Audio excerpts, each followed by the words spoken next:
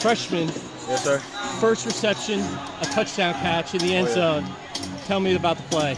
Man, it felt good. I'm glad I had my hands on the right way, so I caught it. It was a good feeling.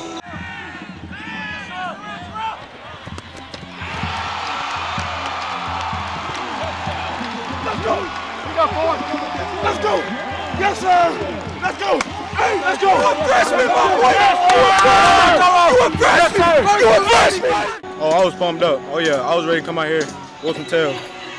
And overall, what would you say about your performance, the overall team performance out here tonight? Oh, we did pretty good. We just got some things to work on, but it was a good win overall, though.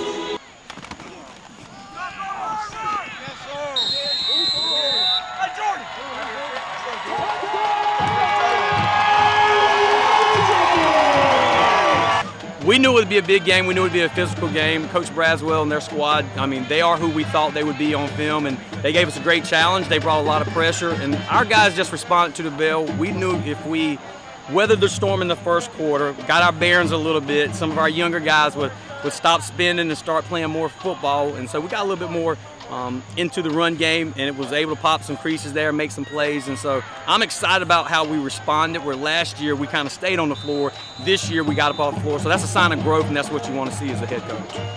Your quarterback had a nice game, 2 touchdowns, runs one in, and then throws it to the freshman.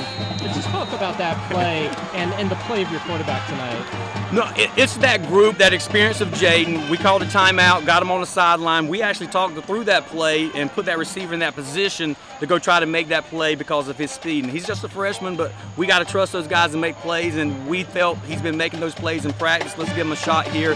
And Jaden stepped in the pocket, made a beautiful throw, and you know, that's what you expect from a senior leader.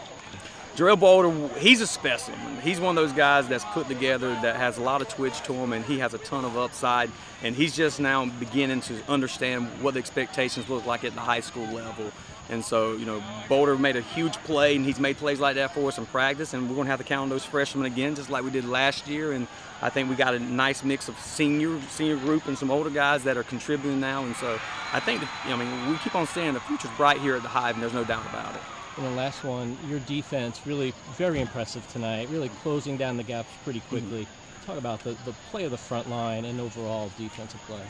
We've been bragging and we've been talking about how good our front line is between those backers and the front D linemen right there, and they just continuously attack, and there's such a level of competition. Aiden's stepping up, and then you guys' brother Caden, and Ephraim Deese is emerging and coming along, and Christian Hammonds has been lights out all camp, and then you throw in someone like Zach Barber, who's starting to get it and understand that he's ready to take off. And then on the back end, we had some guys make some plays. And Josh Rivera, another guy that didn't play for us last year, young sophomore, he made an interception for us. And we talk about all the time having a sense of pride and swarming, and our defense is starting to take a little bit of that ownership with it. So I'm excited about see how we grow from this game and move forward. Yeah, just want to tack on one last one. I mean, that defensive stand right there was very impressive as well. Got to be a big confidence builder for those guys to keep them out of the end zone. Yeah, that's the importance that we stress, is closing out drives. You know, and you look at the scoreboard and guys can get relaxed and stuff. No, we want to be a dominant team for 4 quarters, and that's what we preach, whatever how long it takes. And to see them make that stand in the 4th quarter with a little under 2 minutes in the game to help seal that and, you know, alleviate the pressures having to get a hands team on there, that's the growth we're excited about. And, you know, we're taking those steps and we're building that the program, and I'm excited about direction, and our defense is going to pave the way.